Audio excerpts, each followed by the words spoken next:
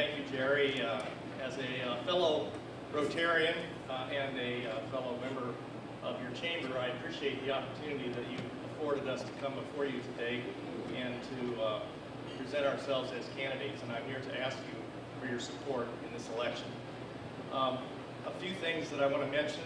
I did grow up here in Wayne County. My mom taught school for more than 30 years, and my wife has been an art teacher in Worcester for more than 30 years. So we have a lot of roots here.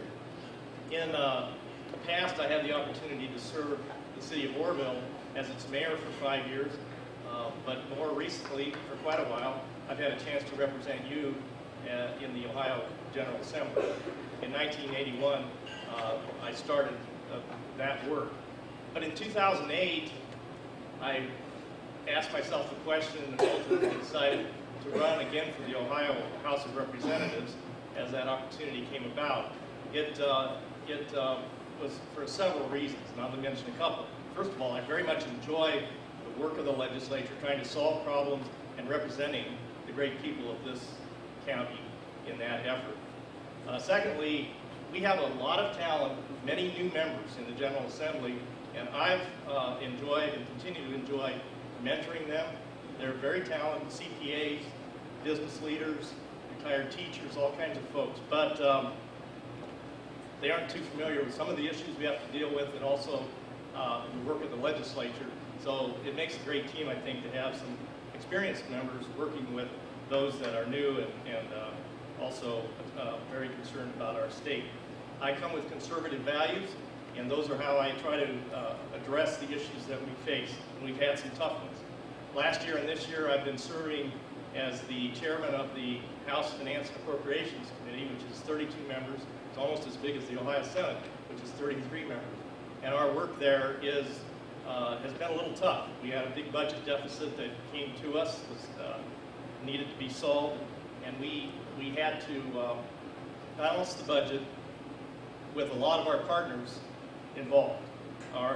About 3/4 of our state budget gets transferred out into the communities.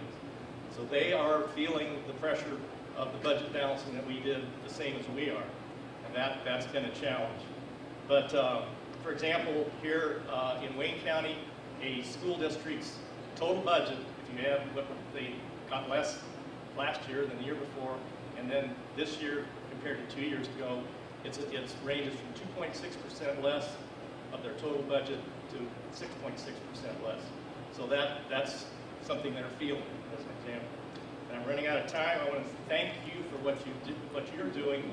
Rittman is a leader in shared services in your schools across this whole state. You should be commended. Thank you. Good afternoon. My name is John Maglio, and I'm running for state representative here in Wayne County. I'd first like to thank the Rittman Area Chamber of Commerce and the Rittman-Doylestown Rotary Club for hosting today's event. And I'm especially glad that you have given us the opportunity, myself and the other candidates, to present to your organizations today.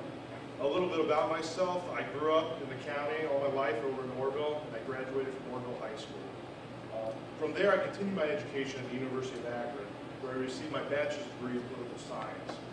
While at Akron, Bliss Institute of Applied Politics gave myself the opportunity to work at the Ohio State House in Columbus. In Columbus, I worked for the Office of State Senator Jason Wilson. And while there, I helped in the office with day-to-day operations, as well as handling concerns and issues of the constituents back in our district. Now, we were invited here today to share our vision. And I love that word vision, because that's what my campaign is about. It's about creating a new vision for a stronger Wayne County, putting the people over politics. I want to focus on things like improving public education, bringing fresh perspectives down in the State House, and working together to try and find new ways to go about that. With the current level of funding we have, in many cases, the quality of education is dependent upon where you were born. And I'm all about living within our means and making sacrifices, but we need to make sure that the children in our communities have the highest standard of education that we can give them.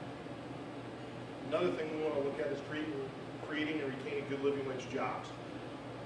Going to the companies we have here, finding out, whether they're small or large, and finding what incentives have kept them here so far and what's going to keep them here in the future, and making sure that we can bring new businesses in the community as we go forward. Another area I would like to look at Superintendent of Jobs down in Columbus is looking at new job training programs that we can make available in Wayne County here with our education institutions throughout the surrounding areas to give people the opportunity to pursue new careers and keep the ones they have right now. Because, you know, not everyone's meant for higher education. That's a good thing. We need people in manufacturing and labor jobs. They're the backbone of this country. You know, one thing I learned while I was in Columbus was taking care of the constituency. And there is a sacred covenant between the office holder and the constituents. It doesn't matter who you are or what you do. That's what this is all about. You know, most importantly, I just want the chance to help people on a greater level. Because in our state and here in Wayne County, so many people's lives and concerns and questions that go unheard in their little voice. And I can't promise to change everything, but I can promise that I will be there for you. It doesn't matter who you are or what side of the fence you're on the political scale, because we're all in this together. So I want to thank you guys for giving me the opportunity to speak today, and I look forward to speaking to you afterwards.